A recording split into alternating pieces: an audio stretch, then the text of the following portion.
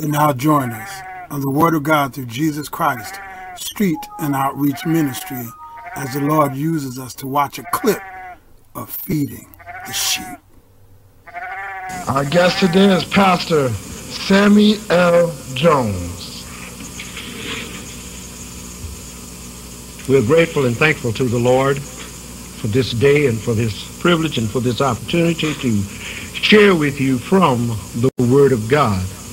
Today I would like to share with you making right choices. Many times we as Christians, we make choices that are not right choices, and many times it gets us into difficulty, and we sometimes wonder why our lives are not being as successful as we would like for them to be. So I'd like to just share some things with you. And looking at Matthew 6:33, Matthew 6:33 says, "Seek first the kingdom of God and his righteousness, and all these things shall be added unto you." Now we asked ourselves, what things shall be added unto us? Well, let's just take another look at that and look at it really close. What he says to us, "But seek ye first the kingdom of God and his righteousness, and all these things shall be added unto you." Now, the Lord is telling us that he has no problem with us having things.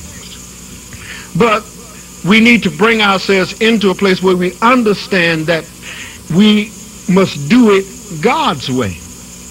He said, "Seek first the kingdom of God and his righteousness."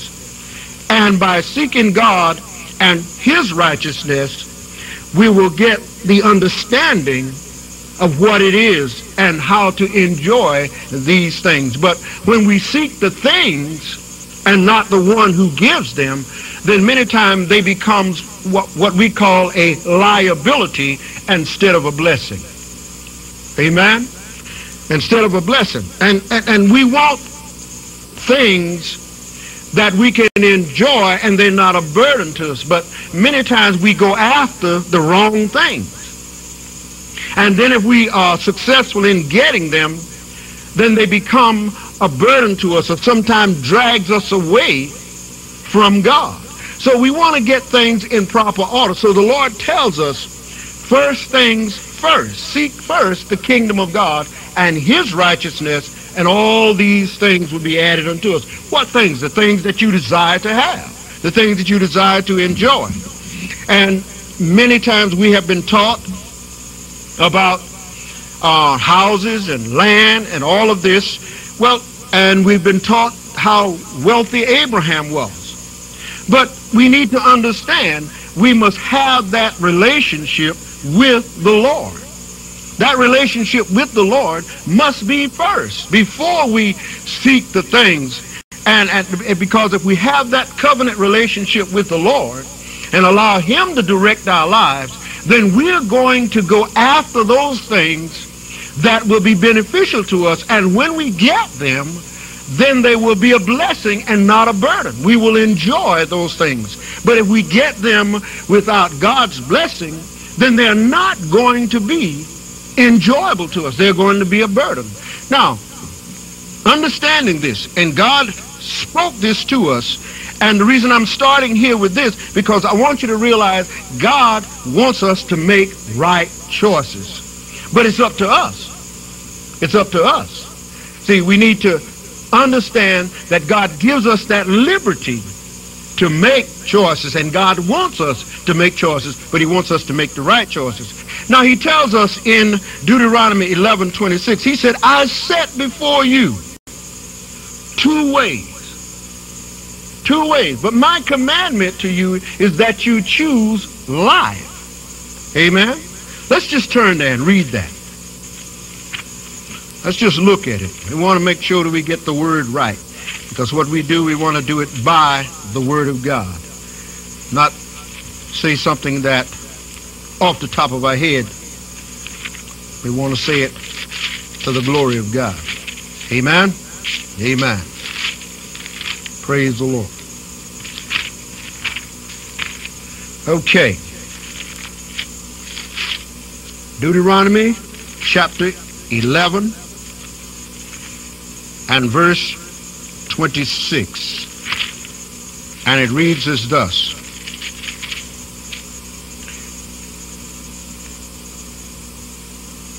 Behold, I set before you this day blessings and curses.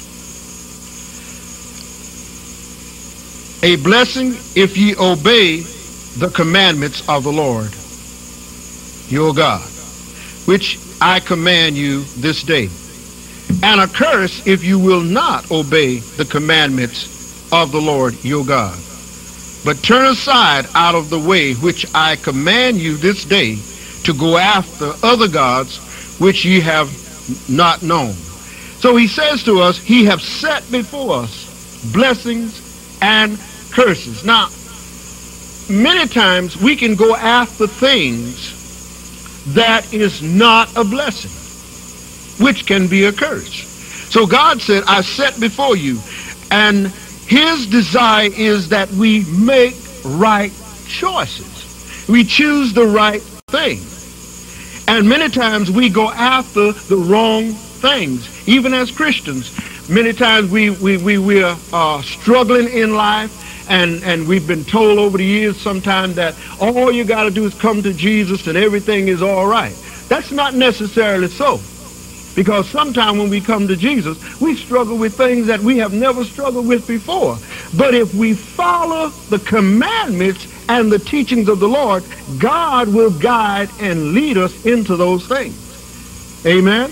And so we need to, as God set before us, and he gives us his commandments, then we are to search the Word and understand what God is saying to us and get it in right order. You see, many times we hear something because it's what we want to hear, and we're not listening for what the Spirit says to us. And just because someone else has this or someone else is enjoying this, maybe it's not your time yet. We need to get in and understand God's timing on a thing. So he said, I set before you two ways. I set blessings and I set curses before you. All right? Now, it's up to us to choose. And if we rebel against God, what do we get? We're going to get the curses. All right? Now, go to Deuteronomy chapter 30. He enlarges on this a little more in chapter 30. He says to us in Deuteronomy 30 and 19, he says, I call heaven and earth to record this day against you, that I have set before you life and death, blessings and curses. Therefore choose life, both thou and thy seed may live. You see, God just doesn't give us things for right now. His idea and his commandments, the reason he gives us things is that he wants us to focus in on what he is saying, because he's giving us things that will take care of us now and things that will continue to take care of us, and even our seed. Listen what he says. I call heaven and earth to record this day against you, that I have set before you life and death, blessings and curses. Therefore choose life, that both thou and thy seed may live. Amen? So God is not only looking out for you, but he's looking out for your seed as well. See, God wants us to continue to walk in the blessings of the Lord. Amen? And if we do those things that God has said for us to do, we can walk in those blessings and we can enjoy life. But now those are choices you and I have to make. And we must make them based upon what God has said. God is never in a hurry. Amen? God is never in a hurry. So you and I don't need to get into a hurry. We need to take our time and be sure that we properly understand what God is saying to us. We want to get in there, and what should mean more to us than anything else is to know that we have that covenant relationship with God, that intimate relationship with God. Know that we're walking. We can talk to him, and we can hear what he's saying to us. What else? Why would we get into Christianity, or why would we call ourselves Christians if we're not going to go for the best? I believe in going for the best. And the only way we can get the best, we must understand what God is saying. Because God is not going to act on anything that he did not say. So you and I need to understand what God said. We hear a lot of things.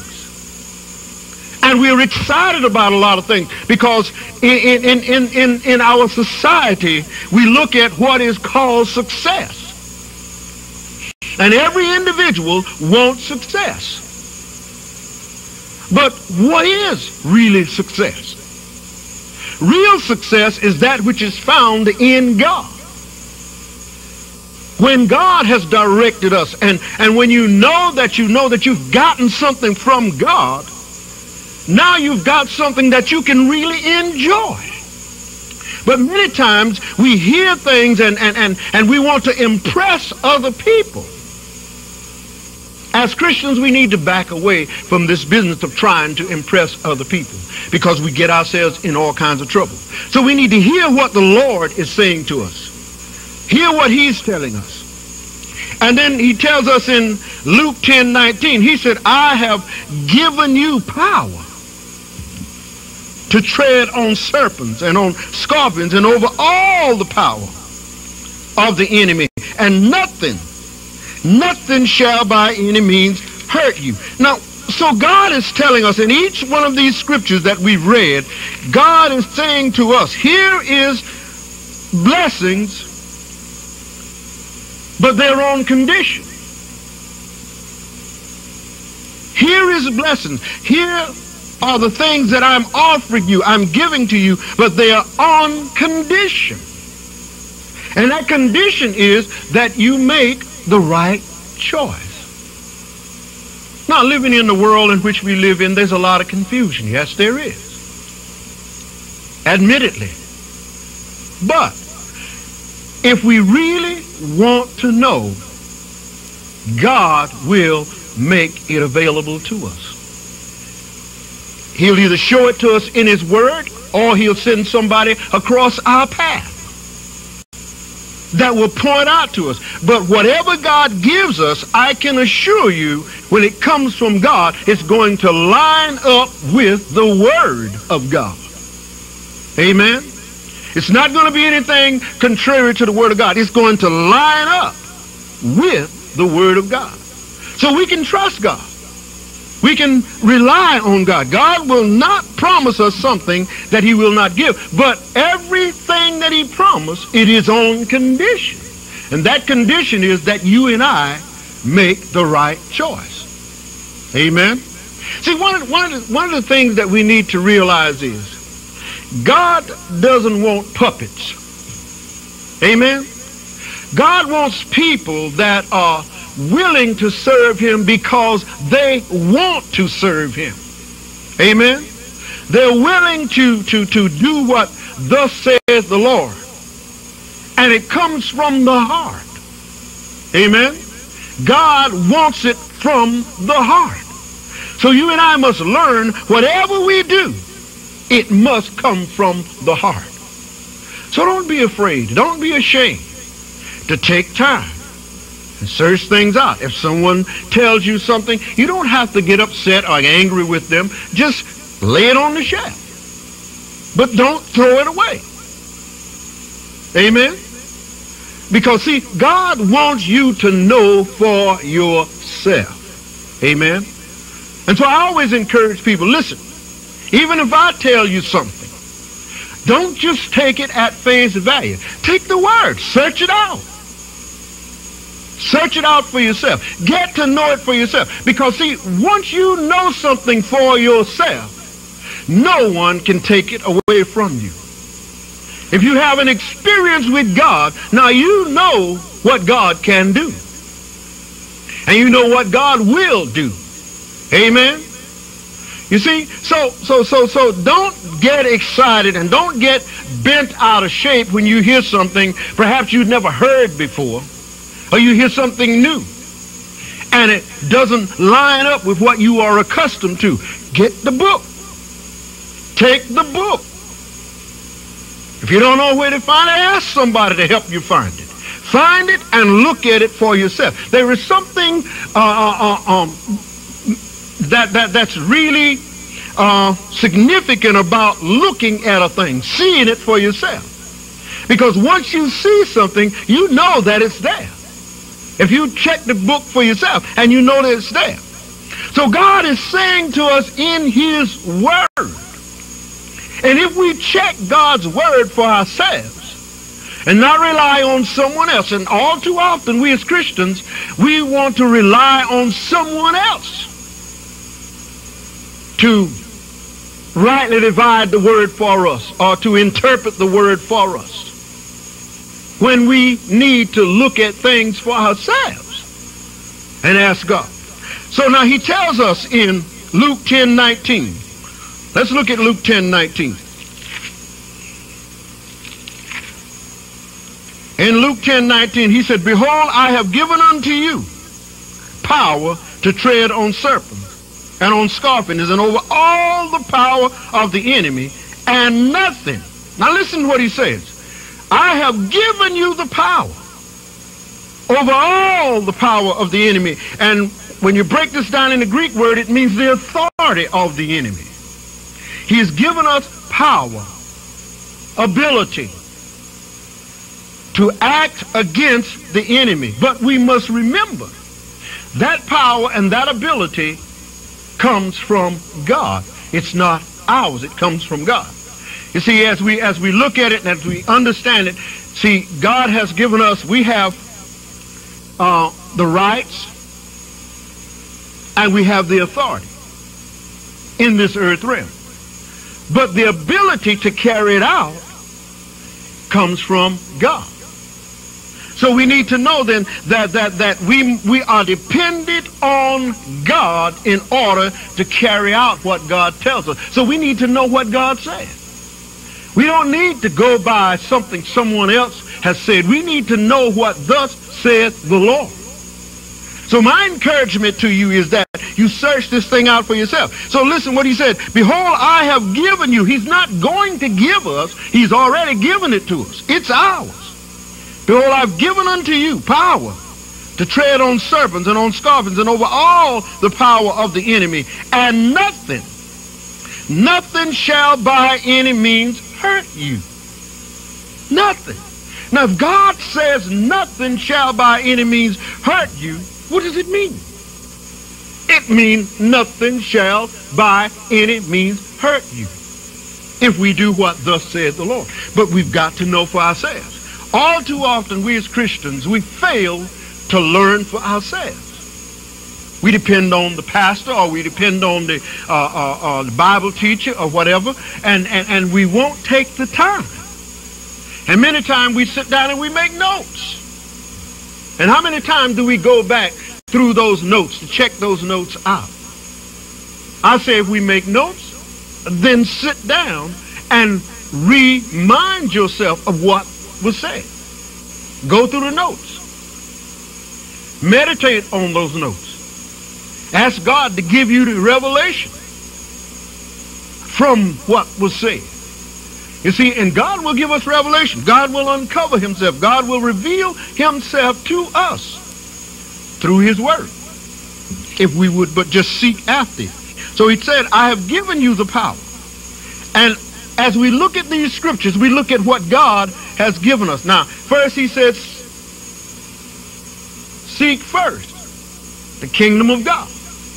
What is he saying? He's saying, you seek it out. You make the effort. Seek it out. Don't depend on someone else. Seek it out. Talk to God. Pray. That's why God gave you the ability to pray. That's why God gave you knowledge. And then he said, I set before you two ways. And then again he said, I set life and death, blessings and curses. But I say to you, choose. Choose. You see, many times we are going through life, we're angry, we're frustrated, we're upset, and seems like everybody is succeeding, but here I am, I'm a failure. I can't get anything right. Why? Maybe we need to go back and check our lives and see how obedient are we to God. See, God will not let you down. God will not let you down. And then he tells us as we go further, in Acts 1 and 8, he tells us,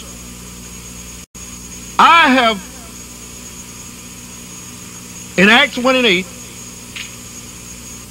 he tells us,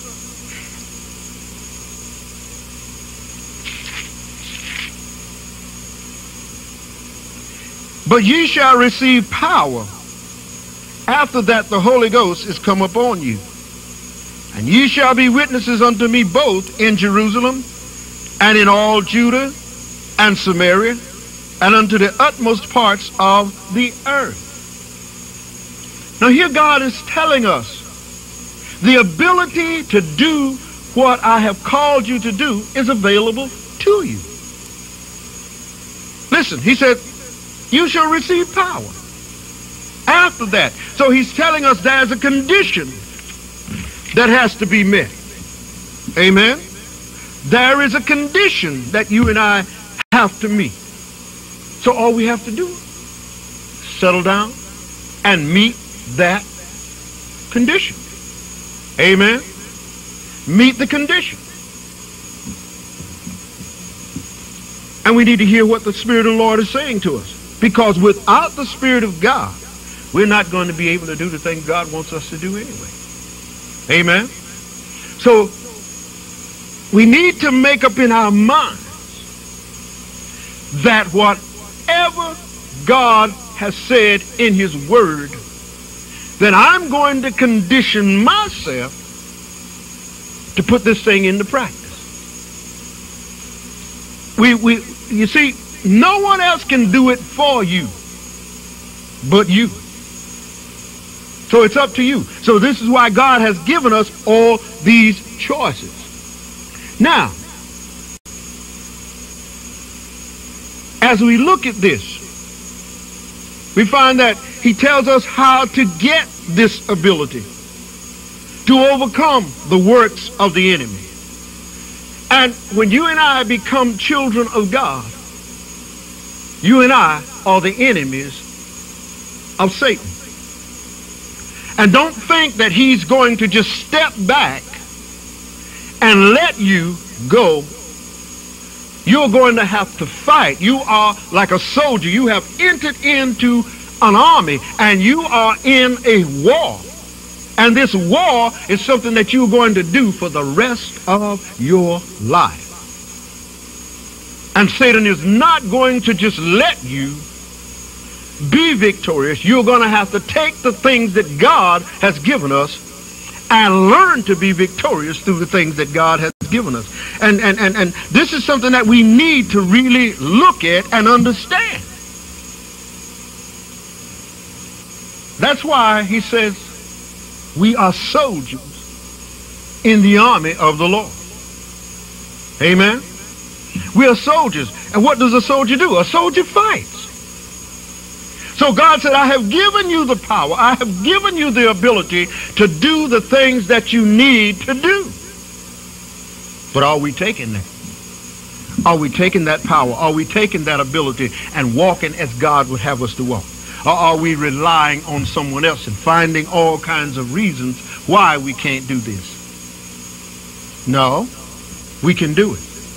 We can do it because God has already given us the ability to do this. We ask ourselves a question. Why so much failure? Why so much failure among Christians today? Why so much struggle? Why so many ideas, and yet we find that many times the ideas are not working? Why? One of the reasons we get caught up in tradition. Many times our tradition dictates our behavior instead of the Word of God. And God is not going to back anything that he did not say. Amen? We are going to have to go by what thus saith the Lord. Now look at it. In Isaiah chapter 55 and verse 11. Let's just turn there and look at this.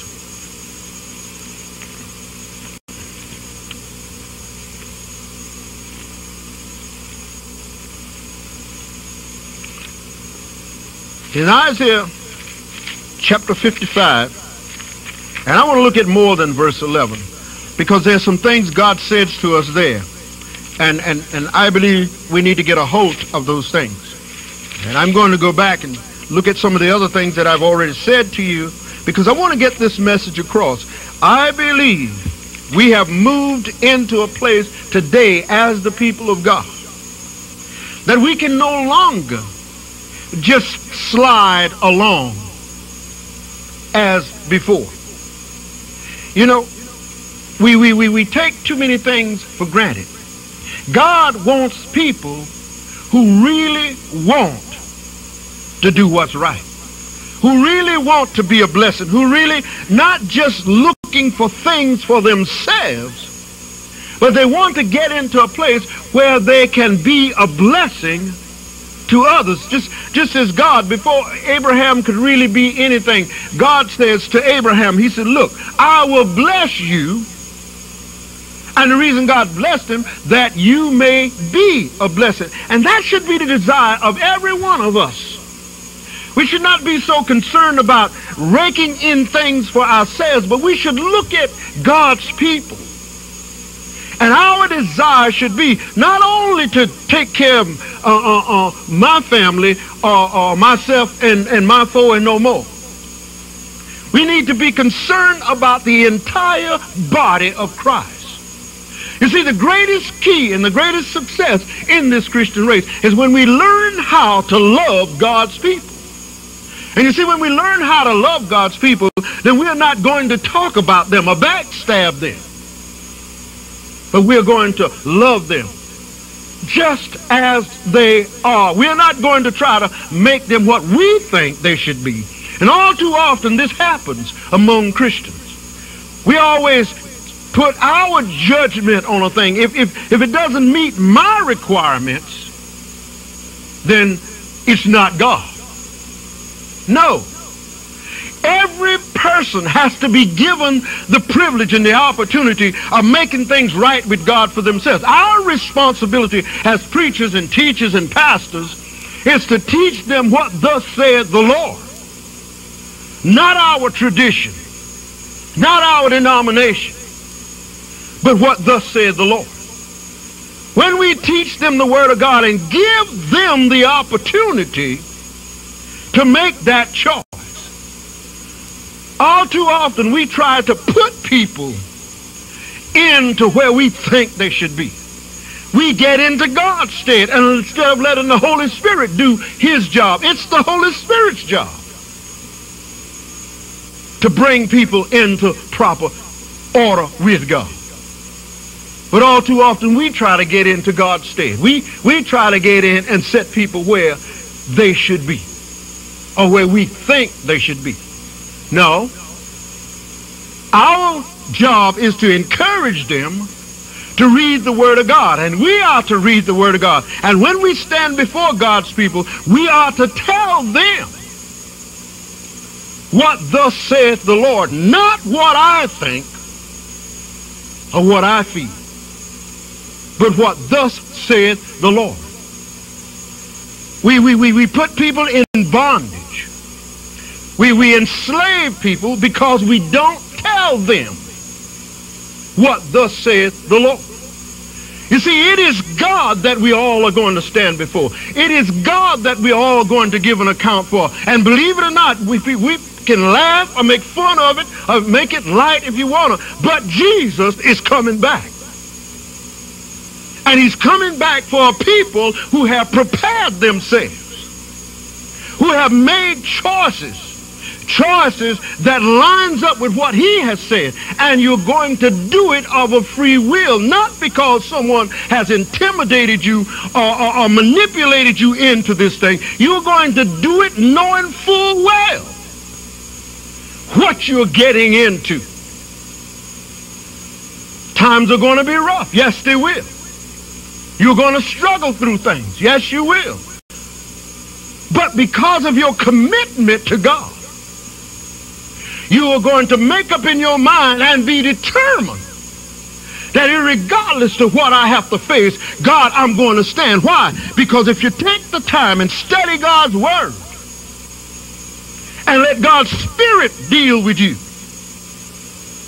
and get into that proper place where God would have you to be, then you're going to walk the way God wants you to walk.